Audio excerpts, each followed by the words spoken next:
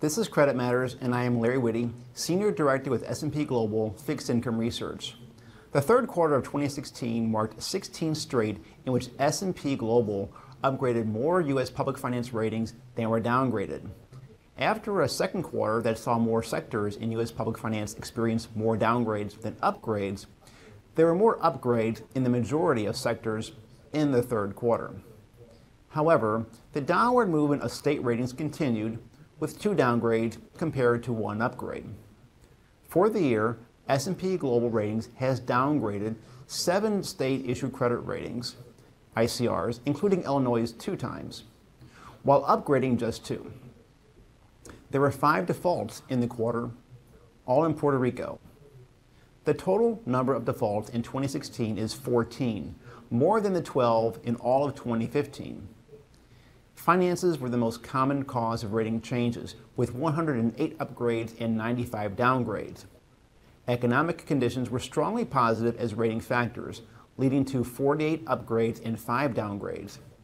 Criteria triggered 23 upgrades and 10 downgrades, and 29 of these rating changes occurred in the water and sewer system and higher education subsectors.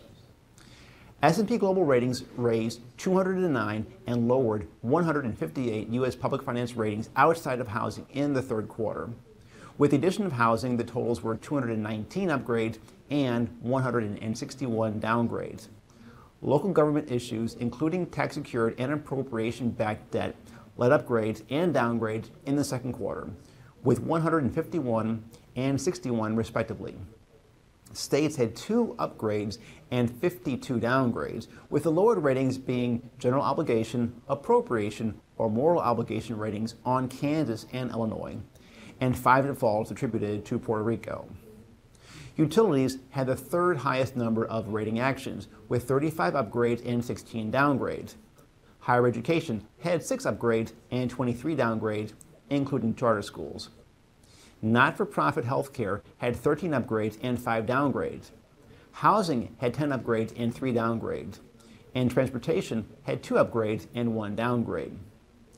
S&P Global Ratings recorded 5 defaults in Puerto Rico in the quarter.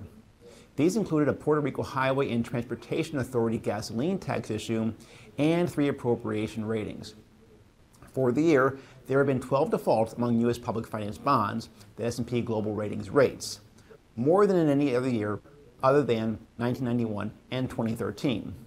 But Puerto Rico has accounted for 12 of the 14 defaults. Through September, the S&P Muni Bond Index is up 4.2%. The S&P Muni State General Obligation Index trails other main municipal indices. The state index is up only 2.8%, the only sector with gains of less than 3% for 2016. Healthcare is 5% higher. Transportation is 4.9% higher. Higher education is up 4.6%. Utilities are 4.5% higher. Local government general obligation is up 4%, and housing is up 3.5%. For more information, please read our report on third quarter 2016 rating trends for U.S. public finance, and thank you for watching.